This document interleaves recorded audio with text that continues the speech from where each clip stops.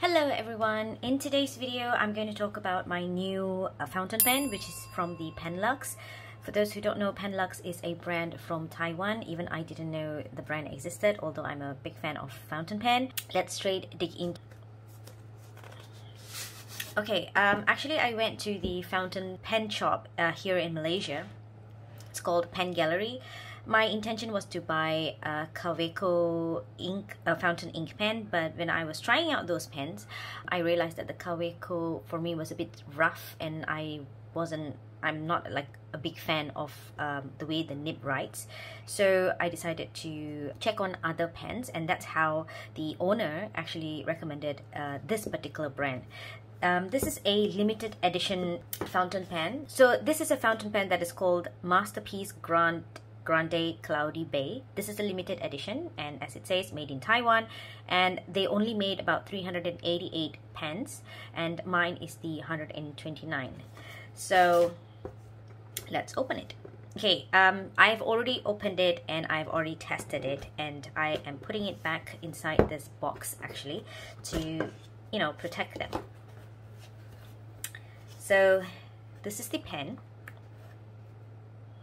It says here Penlux Grande Cloudy Bay, and the number is also stated in here, 129 over 388 pens. So it has a gold trim on it, which I really love. You need to twist to open it, and this is the nib. It's a gold nib as well, but of course it's not the real gold. And this is the fine nib, and I just love this pen because the barrel is like really thick, and it's so easy for me to write them. So the way I fill up this pen is, of course, I need to twist this and then to fill it up. The ink barrel is actually bigger than the regular pens, and it can really accommodate quite a bit of ink, and I can use it for a very long time. So I'm a big fan of fountain ink, but I find it difficult to find a proper ink for my Hobonichi Cousins, because I'm pretty sure everyone knows that using a fountain pen is a problem, because it tends to smudge. By the time you finish writing, you realize that your entire hand has like all sorts of ink marks, and when you look at the book, it will all be smudged. I'm pretty sure this is a universal problem for every fountain pen user, but I have found a solution, which is the private reserve ink. I'm telling you, this thing has a very fast drying time. So I have solved that problem. So right now I am able to use this fountain pen on my Hobonichi Cousin. So let me show you how I'm able to use the fountain pen without even having any sort of smudges. There you go. I have been using the pen with this ink, private reserve ink. It is really awesome. Can you see there are no smudge marks because of this private reserve ink, which is simply awesome, and the drying time is just so fast. If you're looking for a pen that has a fast drying time, then you simply go ahead and choose the private reserve ink. This is the avocado, by the way. It's a beautiful green. I just love it. I may be expanding my ink collection on this particular ink brand. Okay, back to my pen. I can actually compare with the other pens. So I have like a whole collection of fountain pen. Well, not as much as other people have actually.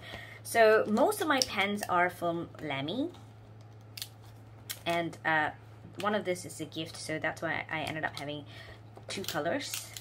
And this is my TWSBI Diamond 580. I love this as well.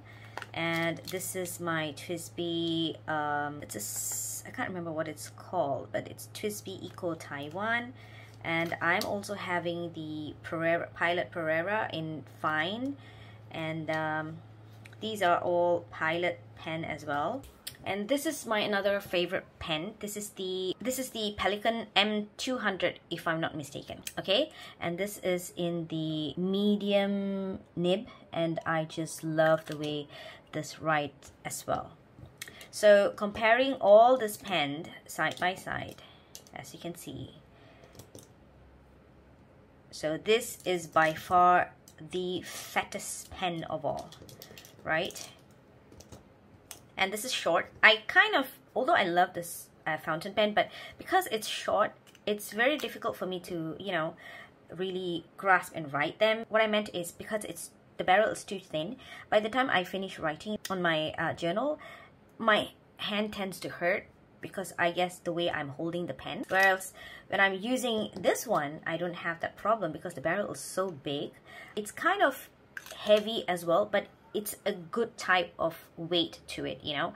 I just love the way the weight falls every time I try to write on them. I love writing using this because the way it sits on my hand and the weight to it, it kind of able to control my writing style, if you understand. So I'm really loving this. So in overall, I would say that I love this the most, and combining it with the Private Reserve ink, this is really good.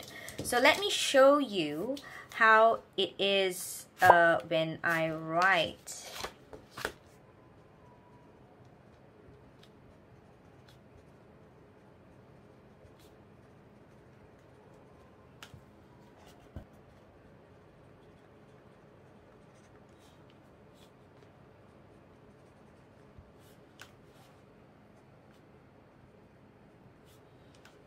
I just love the way it writes because it's so smooth.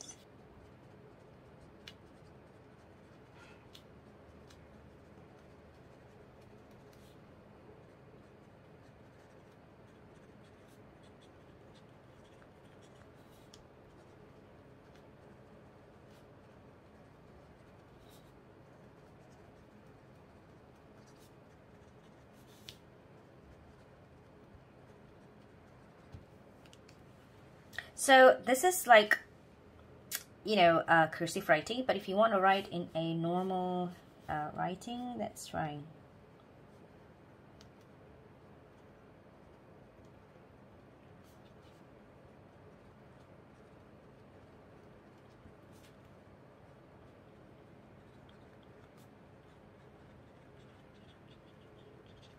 There you go. But I'm holding in a slant way, right? So if someone who's like tend to hold it really straight,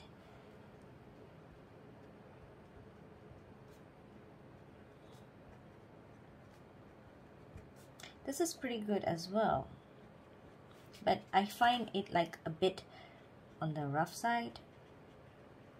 Not a big fan of writing this way. I think I prefer writing them this way.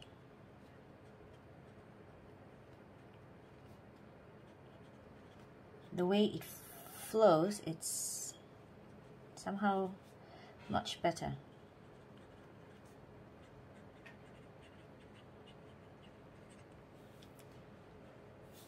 Pretty, right?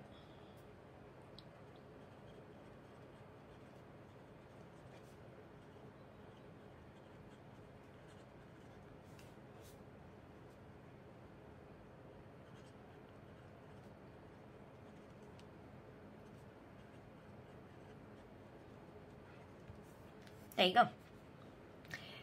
It writes beautifully and I am just simply in love with this thing. Okay, so maybe I want to highlight some of this, okay? Can you see? It doesn't smudge at all because it really has dried up, okay? So what I'm going to do is I'm going to show you another one.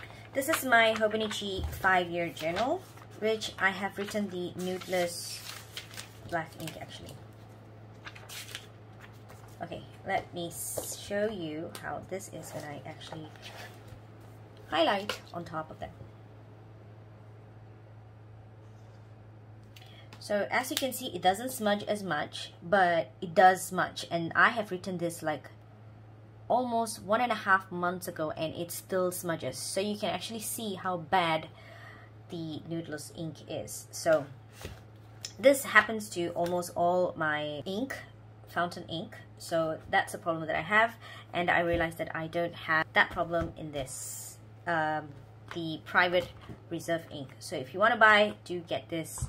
It's really worth buying this ink. So what I have done is I have tried writing on the Stalogy A5, and I noticed that this ink does shadow a bit when I write using the fountain pen, and this the ink tend to, you know, it sort of like expands.